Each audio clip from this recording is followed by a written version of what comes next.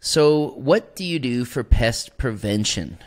Living where you live and the experience that you have, what kind of pests do you have to deal with, and what have you learned as far as pest prevention? Well, since I mostly grow indoors, I've done a couple outdoor grows. I actually have vegetables outdoors, but particularly talking indoors, I've been fortunate enough to not come across many pests. The main pest that I've come across is fungus gnats, really. I've come across white flies before. It was pretty minor. I haven't come across spider mites or thrips or russet mites, anything major like that.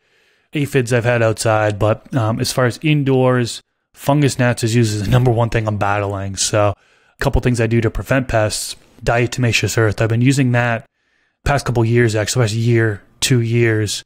And the way I use it is similar to the way a lot of people use it, is they'll mix it up within the top inch or so of the soil. Because it said that diatomaceous earth, it's pretty much like glass shards to these pests. And particularly when the larva is hatching and they're trying to get up above the soil, they're getting hurt, off it, and they're dying off. So I use yellow stickies. So not really a pest preventative, but more to identify the pests there. So I have a yellow sticky at every single, in every grow pot. So that way I can identify if there are any gnats flying around, and then I can make adjustments from there if I need to spray the plant, for example. So I used to spray every single week. I used to spray peppermint, then the next week it would be rosemary, then the next week it would be neem oil. And I would do that as IPM, as a preventative. You were cycling with three different types of preventative, and why were you cycling with three different ones? Well, it said that the pest gets used to it. So if you're just doing peppermint every single week, then the pests will get used to it. Then they won't actually deter the pests as well. So rotating it, is said to be beneficial there. But yeah, basically just mix it up, water into a sprayer, and then add in a teaspoon of Dr. Bronner's soap as a surfactant, and then a bunch of drops of peppermint or rosemary. I know some people do 5 drops, some people do 20 drops of each of those.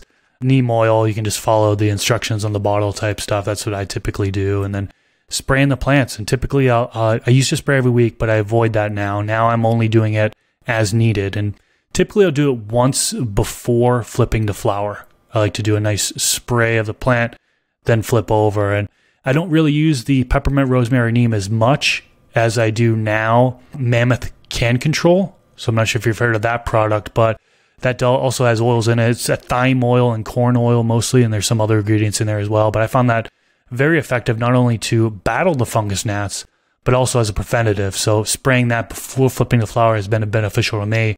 Or using the amazing Dr. Zymes Eliminator. Again, that's another thing that can battle pests. If you have an infestation, it helps with that.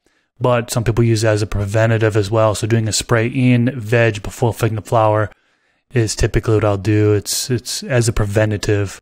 And then last thing I want to mention is that textbook thing is not to walk directly indoors into your indoor garden. So I'll typically, if I'm coming from outdoors, I'll change the clothes, for example, and then go into my indoor garden. So this clip is brought to you by AC Infinity. Use discount code MrGrow15 to save on any of their products.